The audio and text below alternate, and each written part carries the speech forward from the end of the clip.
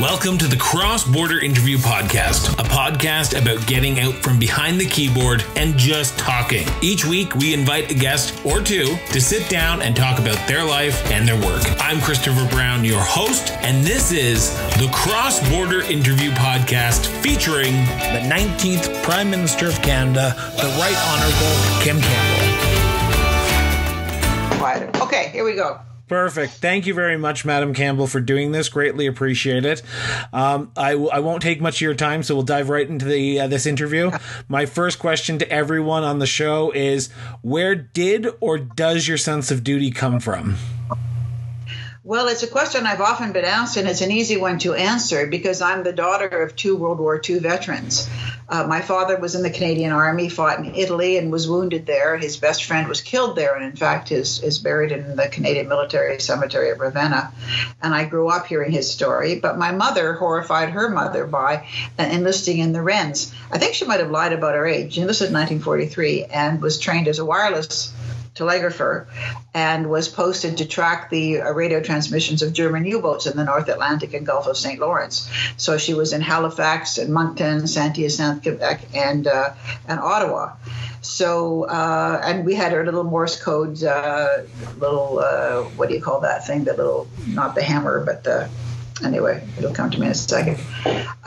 Device, and we, I grew up knowing that it did that was SOS. So anyway, I grew up with the belief that both my parents served and that both men and women could serve.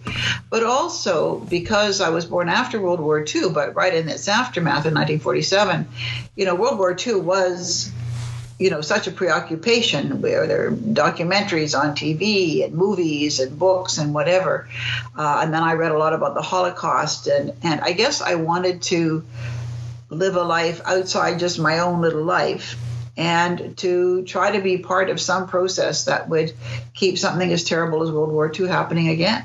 So I felt this sense that you had to not just live your own little private life, but to be connected to the big picture. And that's, I think, where it came from, the sense of responsibility, that we were responsible and that I wanted to be part of that. Now, growing up, did your father instill that upon you to have that sense of responsibility to give back to the community as much as you can as a veteran of a war? I don't think either of my parents taught that or articulated it as a conscious message. I think it was something I simply observed. When he got older, my dad got quite involved in veterans affairs. I mean, he was always, connected to veterans organizations. But when he got quite a bit older, he became active in the national organization of his club. And in fact, when I was Minister of Justice, when I became the political minister for British Columbia, and laid the wreath of for the government of Canada at the Cenotaph in Vancouver on Remembrance Day, my father was there laying the wreath too, and it was kind of a very nice experience for the two of us together to do this. So, but I don't think it was ever anything specifically. It was in the atmosphere and the example of my parents that this was something that both of them had done, and that it was what you did. So now, for someone who is a public figure like yourself, how did you get into politics? Was it a simple decision on your part to get into politics? I know your story from high school. You were the first female student body president for your high school. But to go into elected politics in a public way, that's a unique way to serve your community. Was it an easy decision for yourself to get involved with the school board of Vancouver when you were first elected? Well, it was kind of serendipitous. When I was a teenager, I wanted to be the first woman Secretary General of the UN, because that seemed to me, in terms of preventing World War III, perhaps a more useful thing. And I didn't think of going into politics. There were no politicians in my family. My parents both voted, but I had no role models in a sense, and there weren't many women in politics. And it sort of happened serendipitously. In my first marriage, my first husband, Nathan Davinsky, was a mathematician. And he got involved on the Vancouver School Board. He served several terms on the school board. And when he wanted to run for city council, his colleagues came to me and said, would you run for the school board? And by that time I was teaching at UBC, and I'll open a little square bracket there because I had a student who also influenced my views of politics. So I'll come back to that. But I said, by that time, I had some views about, how well my students were trained to do university work. And I had some opinions. I don't know how well founded they were, but, we all have opinions. So I thought, well, I've been thinking about doing politics, and maybe this was an opportunity for me to find out whether I was cut out for it. Because in municipal politics, you do everything, and you don't go someplace else to serve your constituents. So you face the full brunt of all of that. So I agreed that I would run, but then they were horrified because Campbell is my maiden name, and it's the name I've always used professionally. And I think they hoped I would run because if I used my married name, I could, fly in on the coattails of my well-known and well-established husband. But I said, I don't use my married name professionally, and it'd be quite dishonest of me to do that. I don't mind if people know that we're married, but, it's not what I would do. So they all sort of looked kind of po-faced and thought, oh, dear, well, so much for that idea. But anyway, so I ran and he ran, and we both got elected, he to city council and me to the school board. And I actually got more votes than he did. So that was interesting. But when I was teaching at UBC, I had a student named Andy Stark, who is now a very distinguished senior professor, probably ready to retire at the University of Alberta. He went off to Harvard to do his PhD, a very smart young man. And he was at that time president of the Young Progressive Conservatives. And he gave me some of Bob Stanfield's speeches, which I thought were very thoughtful. And I said to him one day, I've thought of going into politics, but I'm not involved with the party. And he said, well, if you want to go into politics, don't get involved in a party, become a star. And what he meant was become somebody that parties will come to run, as opposed to, and particularly for a woman. I think of Flora MacDonald, who ran for leadership of the Progressive Conservatives, and she was very smart and able. But because she had sort of started out as a party secretary and working, people couldn't shift their mindset. Flora from being, good old Flora doing all the stuff that needed to be done, to Flora actually holding elected office and perhaps leading our party, which she was eminently qualified to do. So he said, become a star. And so actually my involvement in municipal politics was the beginning of that, because it created a profile. It gave me a chance, first of all, to learn whether I was suited to it, and I found I loved it. So it kind of grew from there. And then I was asked to run in what I call my kamikaze run in Vancouver Centre.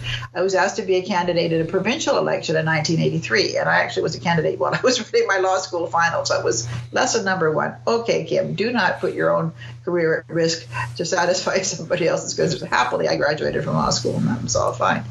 But that also drew me to the attention of the Premier, who was very grateful that I had run, not because we could win, because it was a 2-member riding, but because it sort of tied down the NDP members of that riding. It was a pretty safe NDP seat. And so I was invited to come and be the executive director of the Premier's office, my only political staffing job. And that convinced me that I wasn't cut out to be a political staffer, that I liked actually being the hands-on person, going out there doing things, meeting the folks, etc. And I ran for the social credit leadership, and it's a whole long story. I won't get into the details of that. And that also raised my profile considerably, which enabled me to get a nomination in the following provincial election and to be elected as an MLA. I did not, however, I was not a soulmate of Premier Van der Zalm, who succeeded my old boss, Bill Bennett, as leader of the party. And in 1988, when the federal election came, Pat Carney did not want to run again in Vancouver Centre. And she said to people, the only person who could hold this seat is Kim Campbell. And I had not been thought of running federally, but I began to feel that I was at a dead end provincially. I didn't get on well with the Premier, and I wasn't going to be able to accomplish very much. So I thought, well, maybe this is something I should try to do, because if the government is returned, I'll have a chance to do something. And if I don't win and they aren't returned, no big deal. So 3 weeks into the election, I was nominated as the candidate for the Progressive Conservatives in Vancouver Centre, and I won. And even though I was running against two quite strong candidates, Jonathan Hertog for the NDP and Tex Enemark for the Liberals, I just got across, if the election had been held later, I'd have won by even more. But my trajectory went up, and on election day, I won by a very thin margin, but became a member of Parliament for Vancouver Centre. And I had come to the attention of people in the party and the Prime Minister's office, and I was told that when he came to do an event in my riding during the election, that after I'd introduced him, etc., his wife said to him, "I think you've met your successor." But I don't know if that's true. That could be apocryphal. But anyway, so when the Prime Minister created his first new cabinet at the beginning of 1989, we were elected in the fall of '88, I was appointed to cabinet as the junior minister for Indian Affairs. And the Prime Minister said this was to give me a chance to get my feet wet without having a lot of media attention, because I had a senior minister, Pierre Coudieu. So just to interrupt here for a second, when you I got there. When you ran in '88, did you expect to be appointed to cabinet, or was there a chance that you thought, you know what, I'm just going to go, I'm going to serve my constituents in Ottawa as best as I can, and cabinet, if it comes, I'll be happy, but it's not a top priority for me? Well, I think what you said is how I felt. I remember asking my campaign manager, David Camp, if he thought that I would have a chance to be in cabinet. And he said to me, "I think with your skills and abilities, you should reasonably expect to become Prime Minister," which was, again, something that was very weird to me. But cabinet is, a lot of it's the luck of the draw. In British Columbia, there were 4 cabinet ministers. 2 of them did not return. One of them was defeated, Jerry St. Germain, and the other one, Pat Carney, did not run again. So there was a possibility for 2 new cabinet ministers from British Columbia, and Mary Collins and I were appointed to cabinet. We held almost all the seats in Alberta, I think all but 2 or 3, and there were a lot of really talented young people in the Alberta caucus, but there were 3 cabinet ministers from Alberta, Joe Clark, Harvey Andre, and John Mazankowski. And they were reelected. So there wasn't really a vacancy. There's a certain allocation of seats. So you like to think you're chosen because you're brilliant and clever and leaping tall buildings in a single bound. But sometimes it's just a question of whether the Prime Minister can actually appoint you if there are, because he has to balance. The regional representation is very important. So it was the luck of the draw that I happened to run when there was a possibility for the Prime Minister to choose 2 new ministers from British Columbia, and I was one of them. You have said in past interviews that I've listened to on you, Madam Campbell, that your introduction to politics sort of came in your university days, about how men would go off to Ottawa and become staffers while women would stay in their ridings and become volunteers for the executives. Was that a draw into politics for yourself, to say, you know what, I need to break the glass ceiling here, to quote Hillary Clinton, I need to break the glass ceiling, I need to be a person who can be counted on as a woman, but also as a candidate? Well, I think that's a much more coherent expression of things than I had at that time. I was very young. But when I was an undergraduate, I got involved in the student government. Again, when I came up from high school, I was elected freshman president, and then I became a vice president. 2 years later, I became vice president of the Alma Mater Society. And then I realized I really ought to graduate. So I gave up the campus politics and focused on doing a degree in honors political science. But it wasn't that I made a choice. It just didn't appeal to me. I thought, campus political clubs were not places that were congenial to young women. Nobody saw you as, perhaps going on to a great political career. So some of my female colleagues had gone that route, but it just didn't appeal to me because, first of all, the men I knew who were politically active, particularly in the Liberal Party, there was a certain amount of hubris. And as I said before in other interviews, they got to go off to Ottawa and work for cabinet ministers and stuff. And I didn't know any women who did that, who were invited to do that. So it just wasn't very appealing to me. But also at that stage, when I was an undergraduate, I hadn't yet thought about going into politics. I was still hoping to be Secretary General of the UN, although I had no idea how you did that. So I was studying international politics.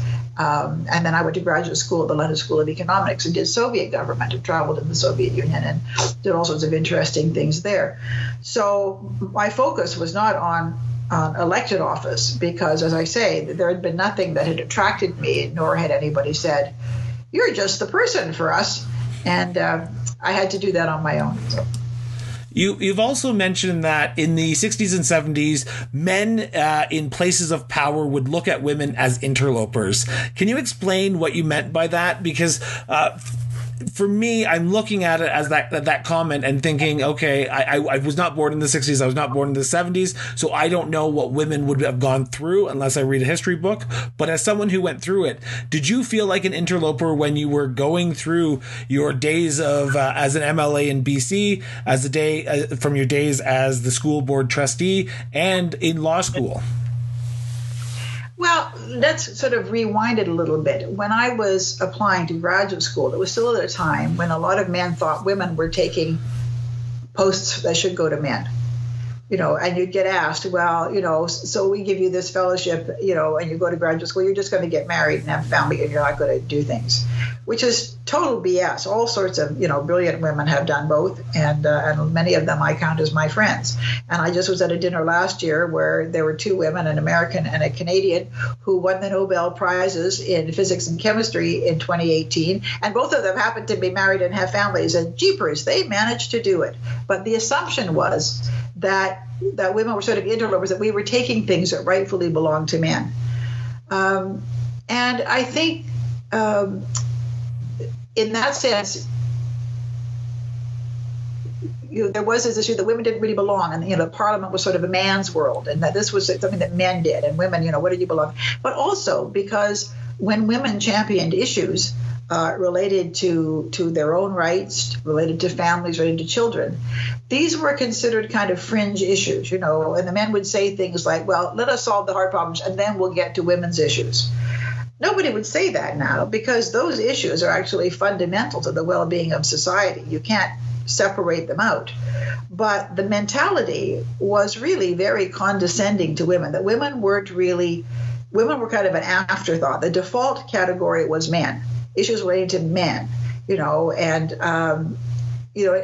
now, I think the work I've done since I left office, working on getting women involved in negotiations, post-conflict negotiations, and the resolutions of the UN Security Council for, that women must be part of post-conflict negotiations. I mean, that why? Because peace agreements don't last if, they are not negotiated with the full participation and taking into account things that women may identify that men won't. So we've now come to the point where people are coming to understand that this is not something you do to be nice to the ladies. It's that in a society, you cannot create laws and policies and ways of doing things that totally ignore the reality of half the population. But in those days, we were there on sufferance. So somebody like Margaret Thatcher comes along, and she's one of these, like Golda Meir, the only man in the cabinet, so that women who are allowed to be anomalies, they were exceptions to the rule. But many women would criticize Margaret Thatcher for not being more supportive of other women, but I don't think she could. I think if she was seen as the thin edge of a female wedge, it would have been much harder for her. The fact that she was very much, a loner and sort of, she felt that everything that she'd accomplished was a bit like men that way, that, kind of not recognizing whatever privileges she may have had that helped her get there. But she did overcome a lot. But she couldn't really be an advocate. She was a generation ahead of me. And it's easier now for women to have solidarity because their right to participate, both as a reflection of laws and policies that protect them and the reality of their presence on the landscape, makes it easier for them to embrace the cause of other women and open the door. But while I agree that today's society, women's perspectives need to be heard and they should be elected, do you believe that society look at women who want to get into politics as still an interloper? You should be still staying at home and looking after the family. You don't have the time to go into politics, because you see time and time again with social media, when women get involved in politics, the trolls come out and start attacking. So do you think society has changed and women are no longer viewed as an interloper? Well, it's interesting because there are many people who think women make outstanding politicians, and that includes men. I've met in a number of contexts men who have said, I wish we were just governed by women, because they get it and they're full of sense and they're not big egos and they make the right decisions. And there's been some interesting conversations about how the countries that are led by women and during this COVID emergency are actually doing better. And much more successful in controlling the virus and in mobilizing their populations, etc. So it depends. But if you look at the resurgence of right-wing thinking, and this really worries me, resurgent authoritarianism, all of that and fascist beliefs, etc., are also founded. They tend to be racist and sexist, and they're founded on this notion that Hitler articulated Kirche, that women should have children, kitchen, and church, and stay out of the way. And this notion of women as having their fundamental role is raising the future little brown shoots of tomorrow. That's very much linked to a whole range of political views that are not very democratic, that are very authoritarian and hierarchical. And where, to the extent that social media has provided avenues for people who think that way to express themselves more, and to the extent that Donald Trump has given people permission to be quite misogynist, the articulation of those views is getting more profile. But there are, I think, more people who don't share those views and who understand the importance of gender equality and participation. It doesn't mean that looking after children is not a challenge, and that working women don't have work-life balance issues, as do men. But the value that women bring, there's all sorts of research. It's funny, there's interesting research that shows that when you test people for the qualities that make a good leader, women do better. There's all sorts of research that shows that diversity in decision-making, both gender diversity and diversity of other kinds, different kind of mindsets, makes much better decisions. I mean, the science supporting equality, the science supporting diversity is now, pushing back against notions that you could have an optimal society where you exclude certain people from participating. And the problem is that people often have very false ideas about what women have contributed. When I was young, people said to me, "Oh, Kim, you're really smart, but where is the female Mozart and where is the female Einstein?" Well, they actually do exist. Mozart's older sister was a brilliant musician. He looked up to her. But when she reached puberty, her father decided that she should get off the touring that they were doing and go home, because this wasn't now for her, even though she was as much a star. Mozart was as much a star as he was. So he got all the attention and he got the chance to become what we call Mozart now. But she was incredibly brilliant. There are women scientists, physicists, and mathematicians whose work is foundational for modern science. Emmy Noether, people like that. If you go on the website of the the Perimeter Institute in Canada, they have a whole area about women in science. And there are all sorts of these women whose work was outstanding, but we don't learn about them. We don't hear about them. There are male physicists who've never heard of Emmy Noether, whom Einstein regarded as an equal, thought she was one of the most brilliant scientists ever. She died young at 40 of a botched operation. But we don't hear about the movie, Hidden Figures, the role that those African-American mathematicians played in creating the space program. And I watched this film and I'm enraged because I thought, why don't we know about them? And look at what they had to deal with, both in terms of their race and their gender. So there are people we think don't belong. One of the problems of being seen as an interloper is that people want to erase your contribution. So the impression people have is that the landscape of the people who made our modern society, made all the contributions, is populated by men. And it's not true. So we include women, as I say, not to be nice to the ladies, but to create an accurate depiction of how we got here, who's made the contributions, and therefore why it matters to ensure that talented people, irrespective of their gender or race or whatever, get a chance to keep contributing in this very difficult world where we can't afford to waste brains and talent.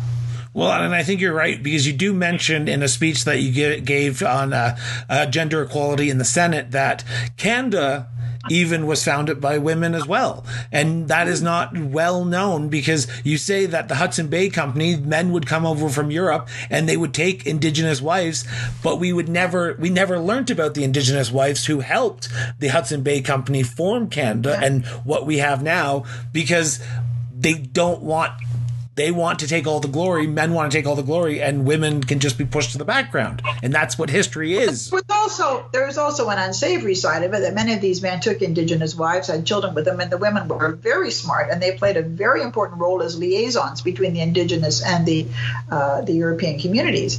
But also, when the men had made their stash, they went back to Europe, and they usually didn't take their Indigenous wives with them. So there was a form of exploitation and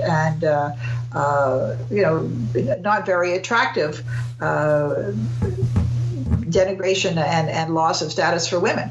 But the role that they played was very important. And you look at, if you ever go to Quebec City and you go to the old Ursuline convent there, and, these women, these widows from France would come supposedly to educate the savages, and happily the savages educated them on how to survive in that very difficult climate. But these were remarkable women who came and, brought, education and nursing and social services to the new European settlements there. And, talking about being plucky, I mean, I'm not sure I'd have gotten one of those little bathtubs and crossed the Atlantic with, to see the quelques arpents de neige, as Voltaire described it, several acres of snow, which is about all it was. So how do we change that? How do we get our generations that are coming up now who are in school to learn more about the female impact on Canada? Because if you read textbooks, women are talked about probably about 20% out of your history textbooks. Well, as I'd say, the only way that we will have a more fair and inclusive future is if we have a more fair and inclusive history. And it's not just women who are excluded. It's Indigenous people. It's people of color. The New York Times created a new feature in its obituary column a few years ago. They've been publishing obituaries since about 1850. And they said, we realize that all the articles that we publish have basically been about white men, and that there are thousands of lives that were incredibly important that were not celebrated. Women, people of color, people who just didn't fit into the biases of New York Times editors of who deserved to have their life memorialized. And so you can go on the New York Times and their website and their obituary and look for overlooked no more. That is the category. And they write about extraordinary people. And you read these and you say, why didn't I know about this person? And it could be a person of color. It could be a woman. It could be somebody of another, it could be an Asian person or an Indigenous person. And we are so cheated. We're cheated of our role models. So, how do, young African Americans, if they don't know how many incredibly brilliant African Americans there have been in American society, people who've done all sorts of amazing things in all sorts of fields, including science and medicine and technology and whatever. There used to be a little comic strip that was about African American people, and in Black Awareness Month or whatever they called it, they would do little things about people, Black people who had made important contributions, like the inventor of the heart-lung machine and all these kinds of things. And I used to enjoy reading that because I think, I don't know this. But if we don't know, if all we ever see are people, if we white people, all we ever see is people who look like us or the male versions of us, and we think that those are the people who've made all the discoveries, well, why wouldn't we absorb a subliminal message of gender superiority, racial superiority? So we have to tell the stories. We have to change the landscape from which people get their sense of how the world works. So that includes a much more inclusive history, a much more thoughtful history, but also when we open people up, I say to people, many people think I was the shortest serving prime minister in Canada because it suits their narrative because I was a woman and I didn't win the general election. But I am not the shortest serving prime minister of Canada. I'm not even the second shortest serving prime minister of Canada. I am the third shortest serving prime minister of Canada. But the two men who had shorter terms than I had, John Turner and Charles Tupper, nobody suggests, taking their portraits down from Parliament. John Turner never won a general election. But it's the assumption is that I'm the anomaly.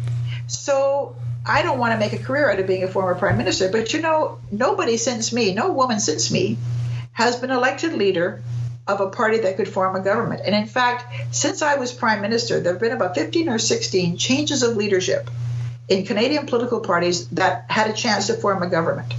And in none of those changes of leadership has a woman been chosen or even a woman been on a final ballot. So it was actually a pretty big accomplishment to do that. And let me tell you, when I ran for the leadership of my party in 1993, a lot of my male colleagues wanted the job. We knew that it was going to be very tough. Our Quebec vote had been taken off by Lucien Bouchard. The Reform Party in Alberta was eroding our Western vote. The chances of our winning the election were very small. But the prize of that particular campaign, the leadership campaign, and I wasn't appointed leader. I was elected leader of the party in a very tough national campaign. But the prize of that campaign was whoever won would become prime minister because we were the governing party.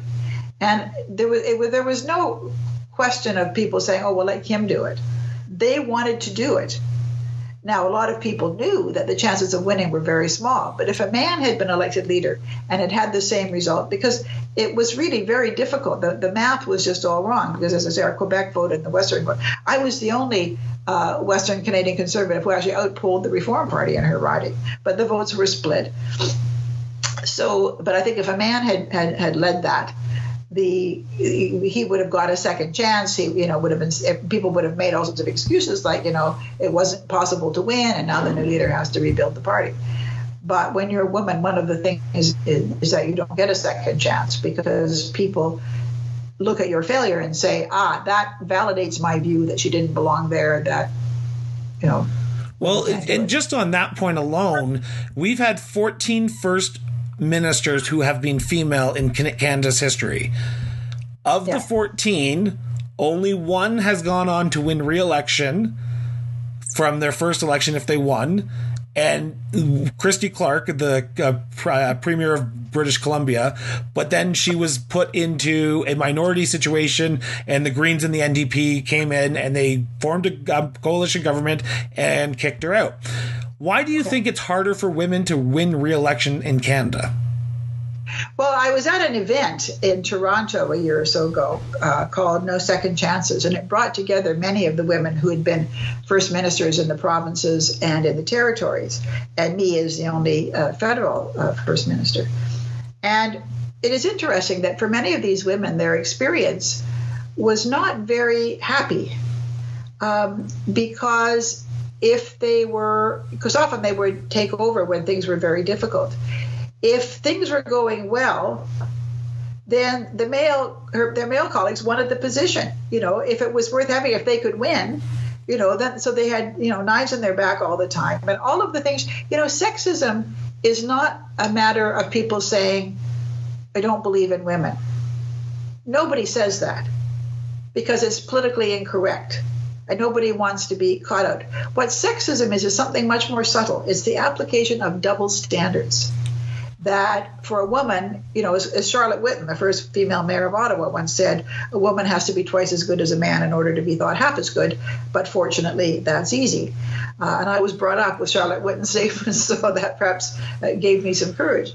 But the fact of the matter is that is how never getting the benefit of the doubt. Like the election campaign of 1993, I remember my campaign chair saying, "You never got the benefit of the doubt." No, people would put words in my mouth. It's like people who weren't comfortable with me, and particularly the Ottawa Press Gallery, because they think they own the political process, and I didn't look or sound like anybody who'd done that job before. That's part of the problem. When you're a woman, you come in to do it, and you don't fit the mold. We know that, by and large, it's helpful for men to be tall, but the vast majority of CEOs, in big American companies are taller than average. And, there's this idea that a masculine physiognomy, big boys and all this stuff is equivalent to being a good leader, which is patently untrue. But if you're a woman and you come in and you don't look and sound like anybody who's done it before, then people try to find ways to validate their sense of discomfort. But the only way to change that is to change what people are used to. So I look at somebody like Angela Merkel. She's amazing. Before I became leader of the party, I remember reading an article that somebody said if a woman is going to be president of the United States, she has to be brunette and she has to be this and that. I mean, all sorts of stuff that I wasn't. And I look at somebody like, Angela Merkel, who doesn't wear skirts. She has a wardrobe of an infinite variety of colored blazers and mostly dark pants. And she always looks neat, and she believes that she colors her hair, and she says she thinks women should color their hair, so she doesn't have gray hair. But she is not what anybody would have predicted was the physical model of somebody who could become the Chancellor of Germany. And when she was elected leader of her party, I remember years ago, they weren't in government, and I remember saying to somebody, and I think it was one of my Club of Madrid members, a former president or prime minister, and I said, the German Christian Democrats have just elected a woman as their leader. Germany could have a female chancellor. And he said, oh, no, if they win, she won't be the chancellor, so-and-so will be the chancellor. And I thought, I don't think so. So as women get into these positions, they reprogram our expectations of who gets to do that job and what that person looks and sounds like. And sometimes when they do it really well, like Angela Merkel or Jacinda Ardern in New Zealand or places like that, it redefines what people think a good leader is, because now it looks and sounds like a woman, and by golly, these women are doing things that the men couldn't do. So, but that's the only way you can get there. You can't do it in the abstract. You can't give students lessons in school that go up and they'll vote and say, oh, okay, now I'm going to vote for women. It's pushing back, and you have to understand that there is pushback. And the pushback is not just male chauvinist pigs. The pushback is a whole quite right-wing and conservative belief system for which the role of women as not enfranchised and not participating is fundamental to their worldview. Now, do you consider yourself a feminist? Oh, yeah. I don't know another word for it. What do you describe? What is the meaning to Madam Campbell's feminist? What does feminist mean to Madam Campbell? Somebody who believes in the equality of women and is willing to advocate for it. I don't know another word for it. I know when I was company policy, a lot of young women say, oh, we don't want to use the F word. And I thought, you use the other F word enough, but, this one is not so terrible. And I know men who are feminists, and the prime minister has said he's a feminist. It just means somebody who recognizes that there is gender inequality in society. Being a feminist doesn't mean you think women are better than men. I mean, because that's a stupid, that's a kind of a silly thing to do. I think men are wonderful, and many of the most important people in my life, including my brilliant genius of a husband, are men. And many of the people who've been my strongest supporters are men. And I remember when I was elected leader of the party, one of my strong male supporters being so excited and tears running down his face. And he said, this is for my daughter. These are men who get it. They have these brilliant young daughters, and they want them to have every opportunity. And that's actually one of the great radicalizing experiences for men sometimes, is when their brilliant young daughters, come out of law school or something, and they can't get articles or they can't get a position. Can you imagine that Sandra Day O'Connor, who became the first woman on the Supreme Court of the United States, couldn't get a job in a law firm when she was on the top of her, I think she was second in her class at Stanford Law School? She couldn't get a job. People thought they were doing her a favor, offering her a job as a legal secretary. So she said, screw that, and she followed a political route. So the question then has to be asked, since about early 2000, political parties during elections will come out with quotas. We have 20% women running for us. We have 30% women running for us. Do you believe that parties should be looking more at 50-50 split of men and women? Yeah, well, the French who are not always on the front line, they have a law for parity, 50-50.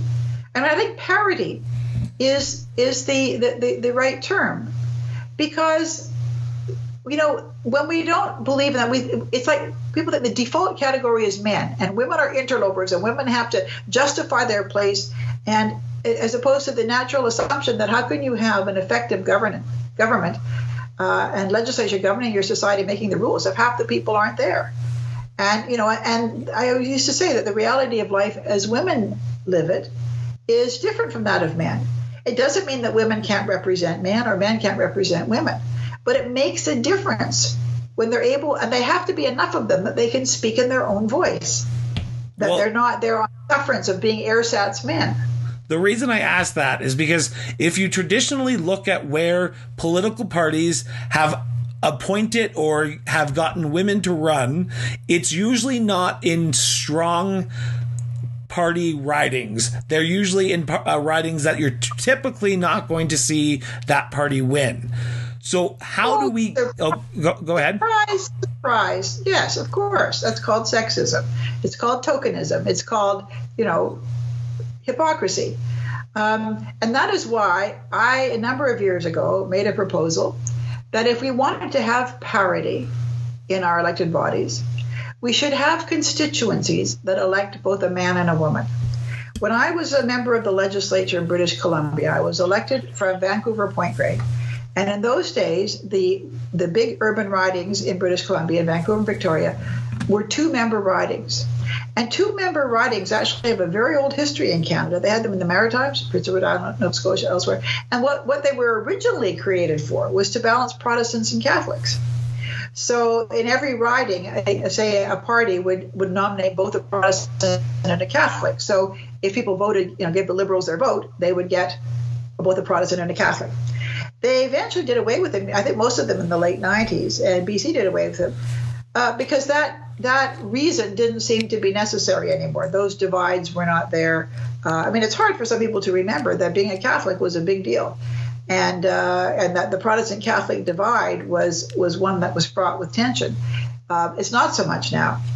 And it's interesting. I tell people that I am the first Protestant prime minister since Lester Pearson.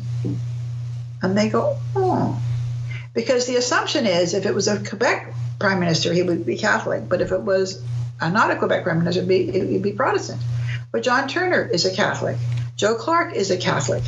But what's interesting is that when I say these things, of course, Brian Mulroney is a Catholic, is that what's interesting is that people are surprised because it doesn't matter anymore.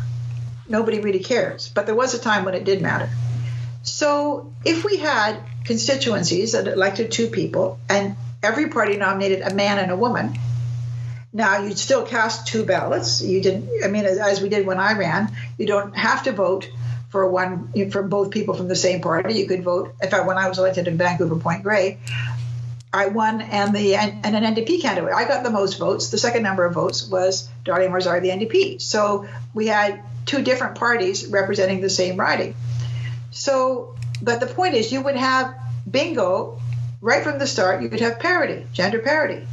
Now, people who are uncertain about their gender now, this sort of complicates things. People say, well, what about people who are non-binary, whatever? And I think, you could say, well, pick one list and say who you are and run for it and fly it up the front. I'm worried that would undermine the whole idea of actually getting parity, because frankly, you'll have better policy towards transgender people, I think, if you have more women in Parliament. I think they're just more humane and less uptight about these things. So, but the point is, if you had that, and you don't have to double the number of seats, you do use that wonderful Canadian institution, a Royal Commission, and you look at the boundaries of Canadian ridings. When I was in Parliament, there were, I think, 285 seats in Parliament. There are now 340 something. So the number of seats in Parliament has grown. Why? I don't know. The American House of Representatives is frozen at, I think, 450. Is it 415 or 425? Anyway, it can grow. So if the population grows or grows in different areas, they redraw the boundaries. They don't add to them. So that number of seats serves maybe 3 times as many people as it did when it was first established. So there's no magic number. So you choose what is the optimal number of ridings. Then you work at what is the most equitable way of drawing the boundaries, because you'll have larger constituencies if you're going to have, if you're not going to have 500 people. And you'll need to find what are the ways to recognize that we sometimes overrepresent people from large, low-populated your rural areas, et cetera. I mean, these are things, it's not rocket science. It's science, and it's, good sense and fairness to figure it out. But then you would have parity. And there would be no excuse not to have parity in cabinets, because the Prime Minister would have the same number of women as men to choose from. And, seems to me that keeps women and men from fighting with each other. It keeps the vicious fights at the riding level and enables the ridings to still have control over their nominations, because you don't have the Prime Minister parachuting in, an unrepresented candidate, an ethnic, a woman, or whatever. In terms of other forms of diversity, that you work out at that level, and maybe even within a ticket that you present in a riding, you might have, a man of color and a white woman, or, in other words, you can play around with that to enlarge the diversity of your caucus. But the point is, we need something, and people don't like the idea of quotas. But that's because it's like programs in the United States where people don't like social welfare programs. They're afraid that black people are going to get stuff. It's all very racist underneath. And this notion that somehow if you have quotas, your undeserving people are getting elected, even though there's huge amounts of nepotism and, insider dealing, et cetera, that gets these things. You think this is all a fair meritocracy, forget it. But if you had this, I think it would be a powerful statement if Canada said, as a fundamental principle of our democracy, we believe that elected bodies should equally reflect men and women. They should also reflect other people, and parties need to make an effort. And maybe there would be next steps one could take. Should there be, because we have the territories now, Nunavut and the Northwest Territories, et cetera, with Indigenous people running the governments, we're now getting more Indigenous people coming into Parliament. So that's one of the ways of helping to increase that representation from those areas anyway. There's more. It wouldn't solve every problem about the fairness of our electoral system. But quotas are kind of a code word that can be used to suggest that undeserving people are going to get a chance, as opposed to really deserving people are finally going to get a chance to buck the established order. And I must say that I love, and I've quoted this often, that when Prime Minister Trudeau appointed his gender-balanced cabinet first time out, and he was traveling in another country, and the Prime Minister there said, or President, whoever, said to him, why did you appoint 50-50 females, 50-50 male females? Why didn't you just put it on merit? And he said, if I'd appointed on merit, I'd have had more women. And, think about it. Men are not the default category. And gender equality could actually work very well for men. In the same way that the Norwegians, they have a rule that publicly traded companies must have boards of directors that have no fewer than 40% of either sex.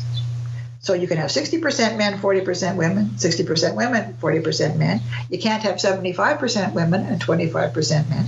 In other words, but the way they phrase it, it doesn't say you got to have a certain number of women. You say no more than 40%, no fewer than 40% of each sex must be there. What you do with the other 20% is your business.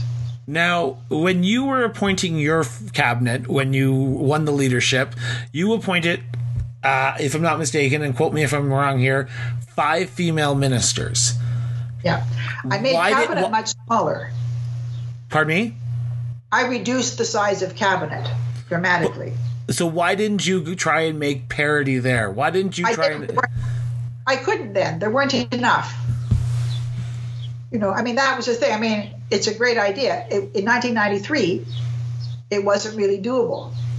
What I did do was reduce the size of cabinet quite dramatically, and I had to build on who was already there I mean, we hadn't had an election, so I had to deal with, and again, in an immediate post-leadership government creation, there's a lot of political considerations. But, one time Brian Mulroney, when he was prime minister before, first of all, he had a bigger caucus. He had more women to choose from, but he only had 6 women in cabinet, even though we had a much bigger cabinet and many more to choose from. So, because a lot of my female colleagues weren't running again. So, yes, I would have got there. But the other thing is, it also works well when men do it. Do you really have to have a female prime minister to do this? If men do it, it becomes sort of, a no-brainer. And that's why men need to step up to the plate. If I were prime minister now, I'd have no difficulty doing it. Do you think you would have won if the leadership of the PC party was today? Do you think you would have won it still? The PC party doesn't exist today. If it was still around, hypothetically, if the party did not join with the Conservatives and you had just been an up-and-coming MP, do you think you'd still be able to win that election with everything that goes on in today's society, with the rise of social media, with the views of how women are perceived? Do you think you'd be able to do it? Because it's going to get into my next question. Well, I mean, what's complicated is, what is your party's base? The Conservative Party, in a sense, tried to incorporate the Reform Party. And many of the people who found that unpalatable then went to the Liberals or other parties. I think what was sort of surprising in 93 is that people would vote for parties that couldn't form a government. So the vote for Reform and the vote for the Bloc Québécois, on one level, didn't make sense, but they made sense to the people who voted for them. So the Quebec electorate is always complicated, and when Quebecers aren't happy, they gravitate towards their regional party. I don't know the answer to that question because it's a complicated one. I think there are some things that would have made it easier for me, but I don't know. It was a very difficult, and also I didn't have time. I was elected, and I didn't have time to govern really. I created my creation of the slim down cabinet was incredibly popular, and in the summer of 93, Gallup reported that I had the highest approval rating for a prime minister in 30 years. So there was a lot of popularity of it. But there was also a lot of anger. People were very angry at Brian Mulroney. They were angry at our government for doing things. And if I had had a year to govern and to present to the Canadian people a new vision for a progressive conservative government, I think it might have been a fairer contest. Not fair. It would have been a more informed contest. But I didn't have time to do that. And so, in a sense, I was in the difficult position of succeeding somebody who was the most unpopular prime minister in the history of Canadian polling. And I never criticized him during the election. But he was very much disliked, and Sheila Copps called me, Mulroney in a skirt and all this. I mean, there was a whole set of circumstances that made it very difficult. I would have made it very difficult for anyone who was leading our party. So, and then in addition to that, there was all the underpinning of the gender stuff, and I don't talk about it all that much because it sounds self-serving, but there's been a lot of interesting scholarly literature now. Linda Trimble, who's a political scientist at the University of Alberta, published a book at the end of 2017 called Madam PM, which is about the media treatment of me, the first 2 women prime ministers of New Zealand, Jenny Shipley and Helen Clark, and Julia Gillard in Australia. And when she gave me a copy of the book, she said, I was so mad when I was doing the research about how you were treated during the leadership. And, because, this metaphor of the tortoise and the hare. Now, if you're in the race where people are describing it as the tortoise and the hare, and you are the hare, you are by definition a kind of undeserving jerk. And, it's very, it's a metaphor because they used to use horse races. But because I was so far ahead in the leadership stakes, they tried to find another way of describing it. It wasn't sort of the dark horse or coming up in the stretch or, gaining on the outside or anything. So they used the tortoise and the hare. And John Sherry was the tortoise and I was the hare. But just think about that, what that means.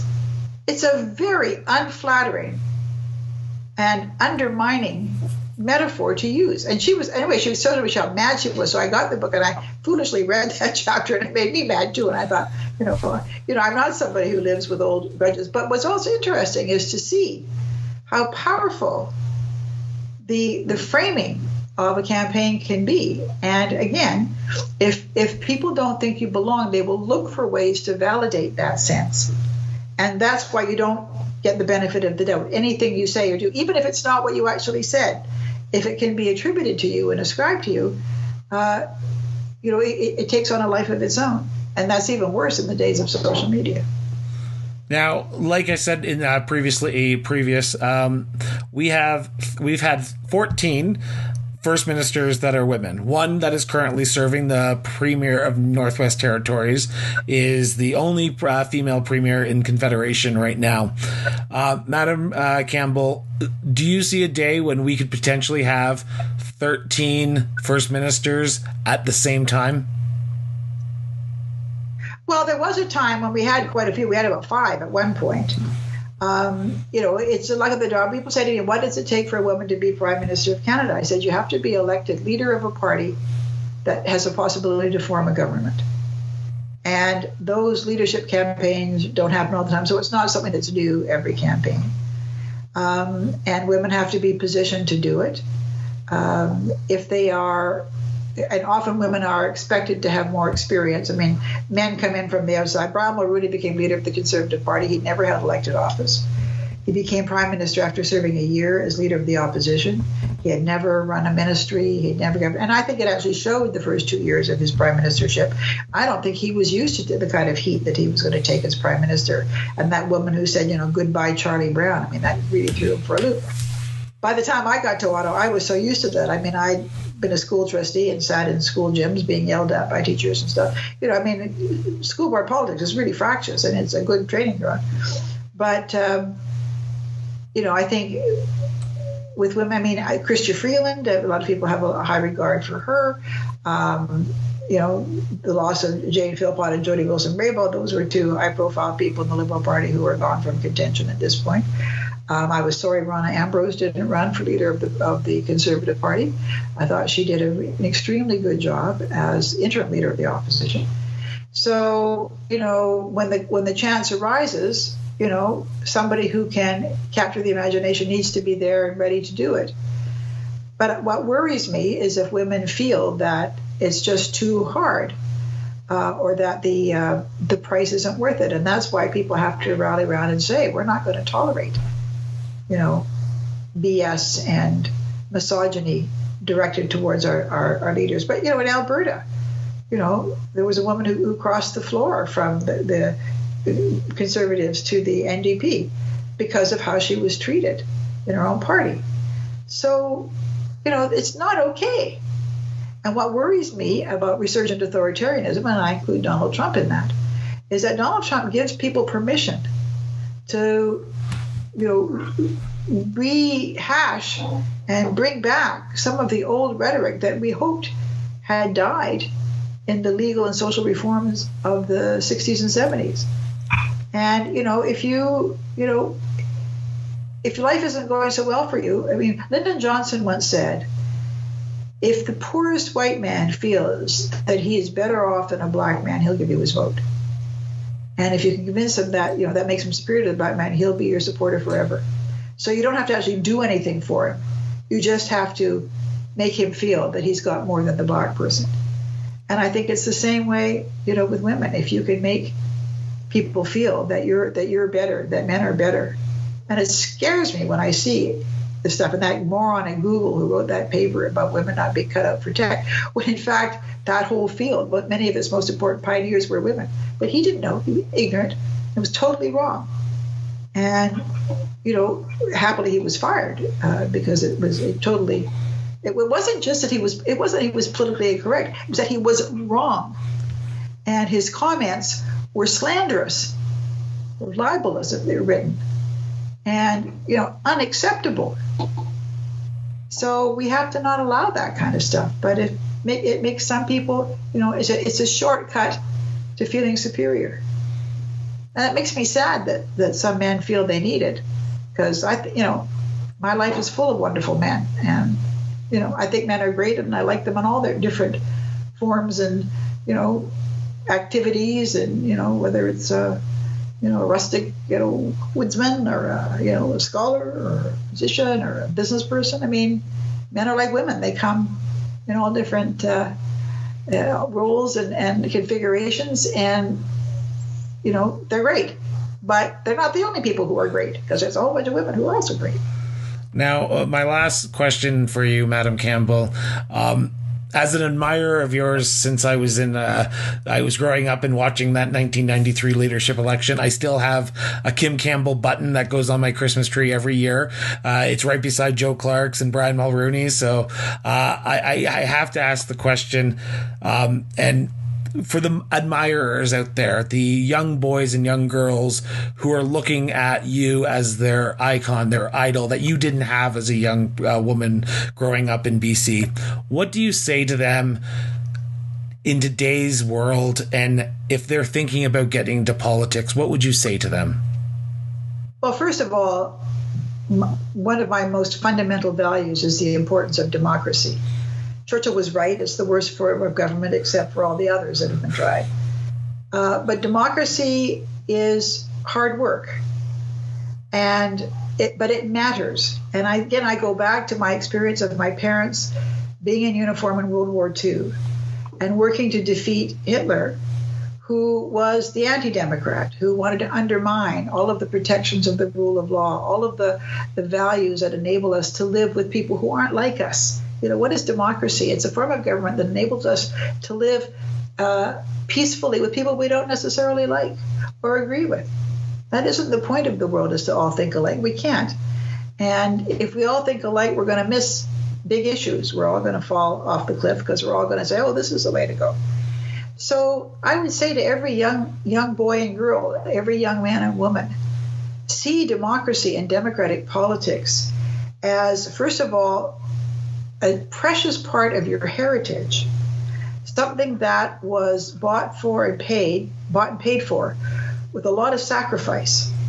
The sacrifice of people in their lives in Canada, the sacrifice of people who went to wars, and however stupid you can think wars can be, and the carnage of the First World War, and how people wanted it to be the war to end all wars, and how many young people, and particularly young men, have paid a price. As I say, my father's best friend, Leo Charbonneau, was killed by a sniper in northern Italy, and I have a home in Italy, and his grave is in the Canadian War Cemetery in Ravenna, and I have a picture of it. And, he never got a chance to live. So for all the people who never got a chance, those of us who've had a chance, we have to respect and cherish and value what they made it possible for us to have. And if we are cynical, or if we are too lazy to be citizens and to make our democratic system work and to constantly work to improve it, then we are betraying those, and we are in deep peril, because the instruments of democracy can also be used to undermine it. People can elect somebody like a Donald Trump, who is setting about not only destroying all the environmental regulations and allowing people to do things that poison water and increase, health risks and all sorts of stuff that are just not in the interest of Americans, and engage in stupid trade wars that impoverish the people who voted for them, et cetera, but undermining the rule of law.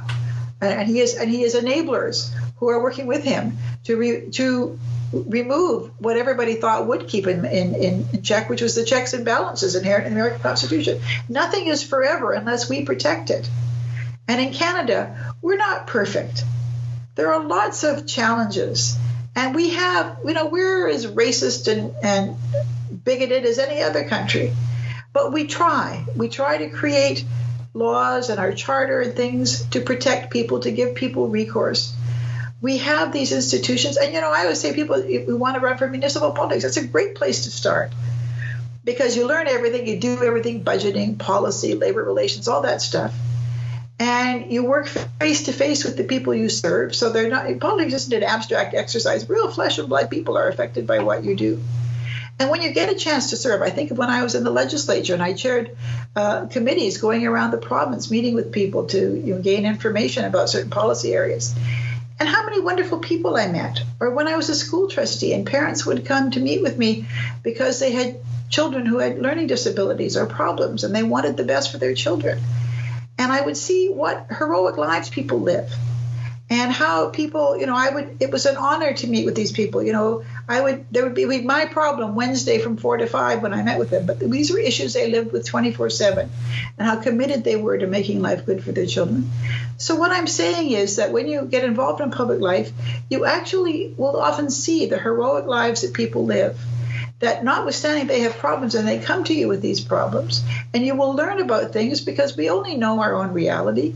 I remember my colleague Frank Oberle used to say, being in Parliament is like going to the best university in the world. And I was talking to a teacher. I'm going to do a little video for my old high school graduation because nobody's got graduations now. And we were talking about, looking at my report card and how grade 11 social studies was about Canada when I took it, but it was so boringly taught and whatever that I had to actually get involved in politics to fall in love with my country again and come to have an appreciation for its complexity and difficulty, and the orneriness of Canadians as well as the greatness of Canadians. We're a very interesting country. So the short answer to your question is, if you don't engage in politics, and you don't necessarily have to be a candidate, you can try elected office or try these things and see if it suits your temperament. Not everybody likes that.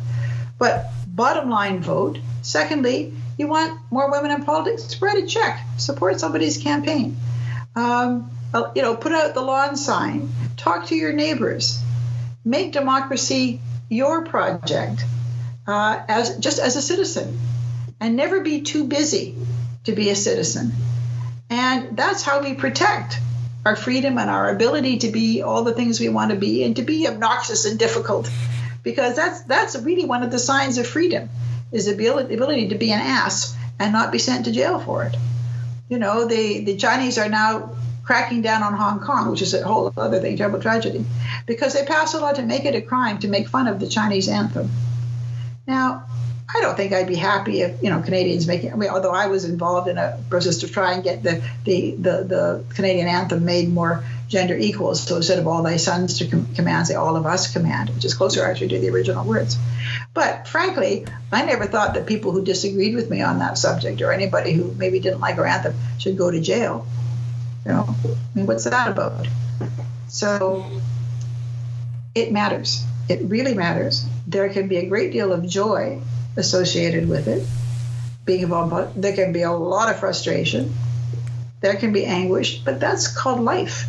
I don't know how you can live a life without ever having any pain or disappointment. That's true. So, and I have survived. I had a terrible electoral defeat, and a lot of people wanted to, put it all on me too. That was the thing. If you're the woman, if you succeed, you're a genius. If you fail, it's all you. But you know what? I have a very happy life. I'm worried as hell about the world. I'm worried about the state of democracy. I'm worried about climate change. I'm worried about the future of the planet. But my personal life is very happy, and I have a great pleasure in being able to meet and talk to women, old women, young women. And if they are encouraged by my life, that's deeply satisfying to me, even though it's a life of many ups and downs. That's perfect. Madam Prime Minister, I want to thank you very much for this. It's been an honor. It's been a privilege. And I look forward, if I'm not mistaken, you are currently writing a book. Well, I'm petering around it. I'm now actually thinking I might try and do some more kind of video blogging kind of stuff. I don't know. I have things I want to say, and the question is whether I have the patience to actually write another book or not. But. Well, I want to thank you once again for doing this. Greatly appreciate it. I always, every time I listen to your interviews with reporters, interviews or speeches, I get a sense of pride that you have in this country. So thank you very much. My pleasure. Thank you for being part of a national conversation. Good on you. Thank you once again for listening to the Cross Border Interview Podcast. If you loved this episode of the Cross Border Interview Podcast, head over to iTunes or wherever you get your podcast and subscribe, rate us, and leave us a review. All the links to our social media accounts are in the show notes, or visit www.crossborderinterviews.ca. The Cross Border Interview Podcast was produced and edited by Miranda Brown & Associates Incorporated. Be sure to tune in next Saturday for our next episode of the Cross Border Interview Podcast. Once again, thank you and see you next week. Bye-bye!